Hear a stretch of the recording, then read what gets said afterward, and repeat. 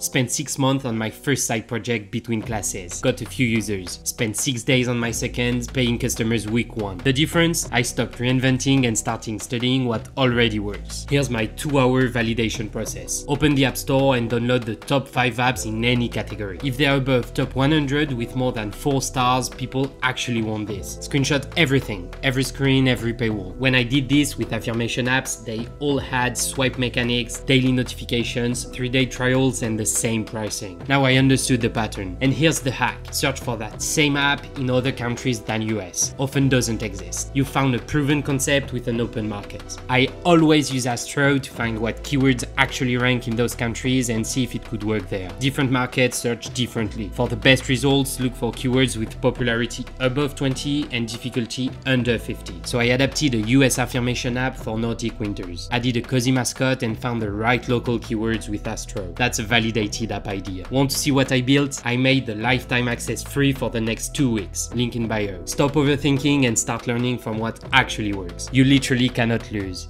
Good luck and follow for more.